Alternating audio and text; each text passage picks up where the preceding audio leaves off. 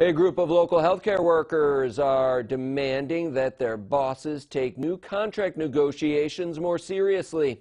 Employees represented by United Healthcare Workers East, working as nurses, aides, and at other positions from Absoult Care and Endicott, argue that ownership of the facility is not being fair by offering just a minuscule wage increase.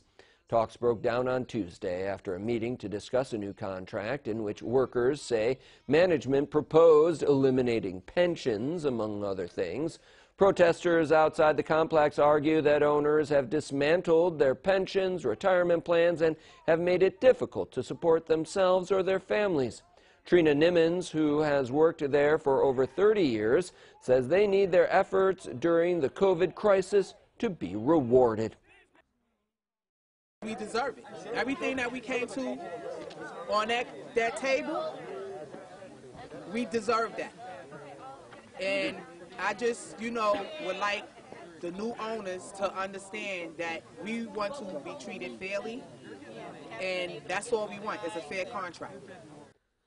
Some workers say they'll leave the facility for another job if a new contract is not signed soon. News Channel 34 reached out to Absoult Care but did not receive a response.